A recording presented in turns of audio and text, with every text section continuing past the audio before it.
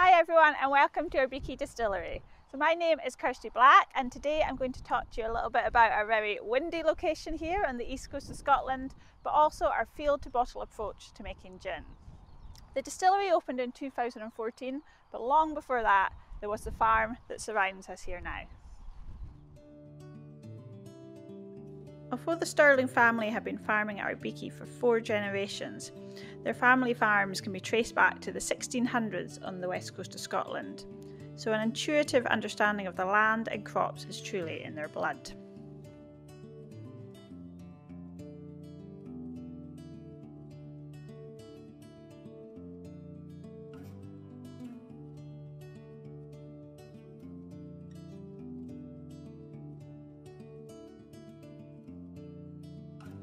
The farm that surrounds the distillery now grows potatoes, wheat, barley, rye and peas.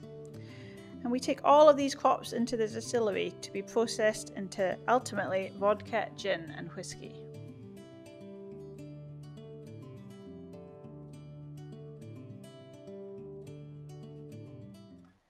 The base spirit to make gin is typically bought into a distillery. The raw material that it's made out of is normally determined by 2 main factors. The first one is what crops are available where the distillery that produces it is based.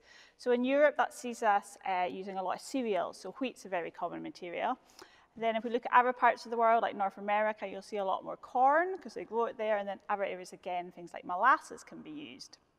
The second reason that these are common raw materials is that they're full of starch. And starch means alcohol. So the more starch you've got in the raw material, the more alcohol yields you'll potentially get. Here at Arbikie, we went for a slightly different raw material. Everything started for us with the potato. So the potatoes are definitely available for us, but they are not full of starch. To put that in perspective, if we make a wheat-based spirit, we'd only use half a tonne, but for potatoes, we're using over 2.5 tonnes to produce the same amount of alcohol. The potatoes we chose to use to make our original spirit are what we now refer to as wonky veg. So these are the sort of potatoes that large supermarket chains wouldn't accept. So they've either got slightly knobbly appearance, maybe some blemishes or damage to the skin. But to us, they still just taste as good and they took as much work to grow. So we really wanted to maximise their potential, so we turned them into our now award-winning vodka and gin. Now we've expanded the raw materials that we use, so we also make a wheat-based spirit and a pea-based spirit.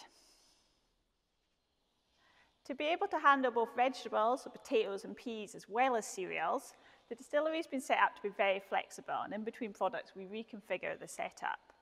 On the other side of the wall we've got our milling, so that we've both got a cereal, so a roller mill, and a vegetable mill.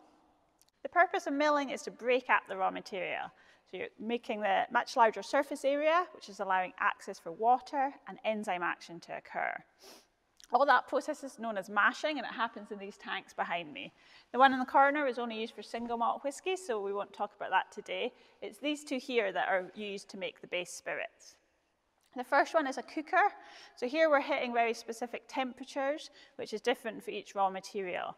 And the goal here is to get the starch out of the cells and broken down into small sugars. This is done using enzymes. Every raw material, as I said, has different temperatures and different starch configurations. So we have to adjust this depending if we're doing potatoes, wheat, or peas. The output of this step is a very sweet liquid. So we've extracted the starch and turned it into sugars. From there, it goes all down into our fermentation. So in fermentation, yeast is eating up the sugars. So starch is far too big a molecule for yeast to consume. That's why we have to perform this mashing step. But it eats small sugars and turns them into ethanol, which is obviously what we're going for here, and carbon dioxide, which isn't such an interest to us as a distillery, but it is what makes your beer fizzy. So still very useful in beverage alcohol production.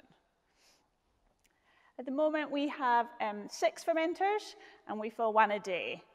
Depending on what we're processing, as I said earlier, if it's peas or wheat, we're in the range of 500 kilos per mash, and we do 3 mashes a day. Whereas it's potatoes, we're over 2.5 tons per mash, and we do 2 a day. When making the base spirit for a gin and vodka, our goal is a little different than when people are making other types of spirit. We're looking to minimize flavor. So that can be from starting in the yeast. So in fermentation, we pick a yeast that produces less flavour compounds, and then obviously that's carried through to our distillation equipment. So all our base spirits go through, first of all, this still here behind me, which is our wash still. So the goal here is purely to concentrate up the alcohol. We're not doing any flavour splitting or removal. Every drop of alcohol that goes in there, we distill it off and collect it as something known as low wines. We then go and take the low wines and put them into our next still.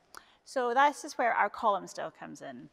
We do a batch distillation process, so we've got a pot, a traditional copper pot still, which holds 2,400 litres, but adjoined to that is our rectification column. So it's got 40 plates and 2 partial condensers, and as the vapour travels up through these plates, and each one it goes through, the temperatures are changing, so the alcohol concentration is getting stronger, and more flavour compounds are getting left behind. Ultimately, the spirit that comes out the end is 96% minimum alcoholic strength. So as it's a batch process, we still take a head, a heart and a tails cut based on flavour, but the heart is always the purest part section of the distillation and above 96% alcohol. Depending on the raw material we've used, this process might end here. We have made the legal definition of neutral spirit based on the alcohol strength. However, when we're using potatoes, we have to go on and do an extra distillation step. This is using a still that we call our demethylizer. So this is because potatoes and many other raw materials have pectin in them, and pectin can turn into methanol during the distillery processes. So the methanol and ethanol are very similar chemically, so we need a special still to be able to split them. So the heart section from the column still goes into our demethylizer, and here we collect a high methanol cut and our final low reduced methanol cut of the spirit. From here, the spirit from either case goes on and rests in our tanks for a while before we go on ahead and make them into vodka and gin. As mentioned, we process potatoes, wheat and peas in the distillery.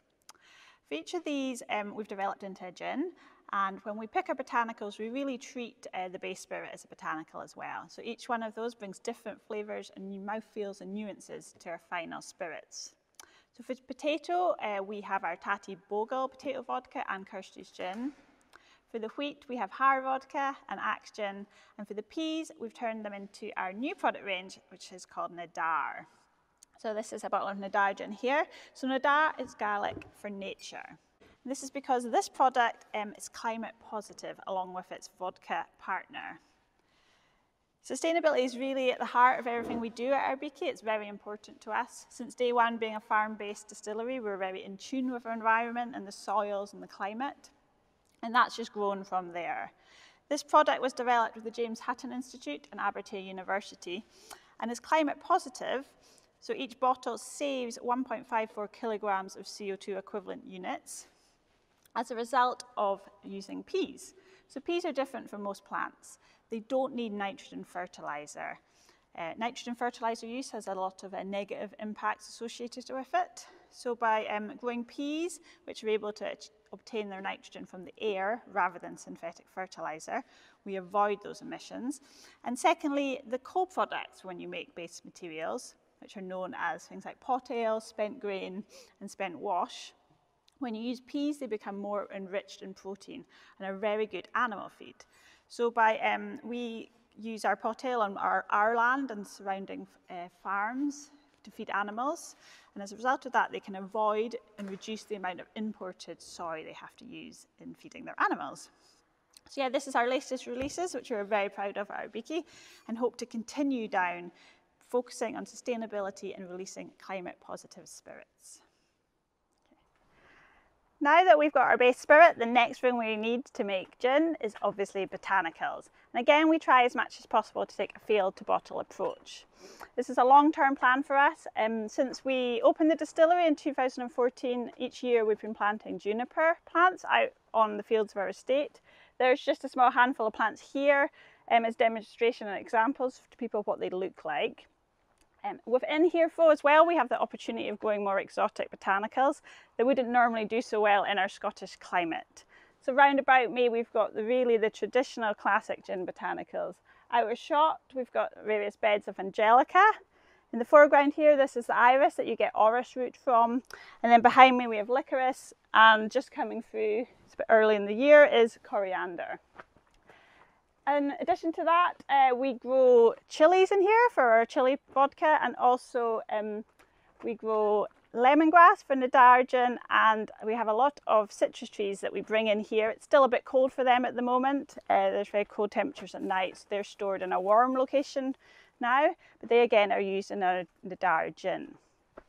In addition to botanicals, we use this space to grow crops for us as employees of the distillery and the farm, so we grow lots of tomatoes and vegetables, which ultimately also go into making Bloody Marys with our chili and potato vodka.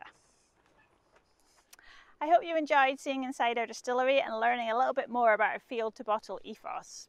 Unfortunately, we can't be open for visitors at the moment, but hopefully in the near future we'll be able to welcome some of you inside to see it in person.